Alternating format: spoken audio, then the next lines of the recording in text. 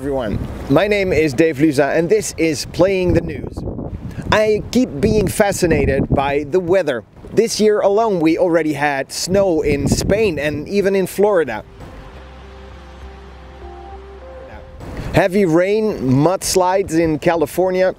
And here in Düsseldorf, the Rhine cannot hold all the water because of the heavy snowfall in the Alps. This week I am playing a game that is all about the weather. Rain will fall and then you better make sure that it is your raindrops that fall on the ground. This week I am playing Petrichor.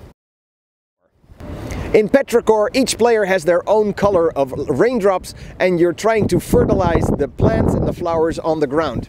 You do this by every turn, play one card, and that card lets you do one of four things.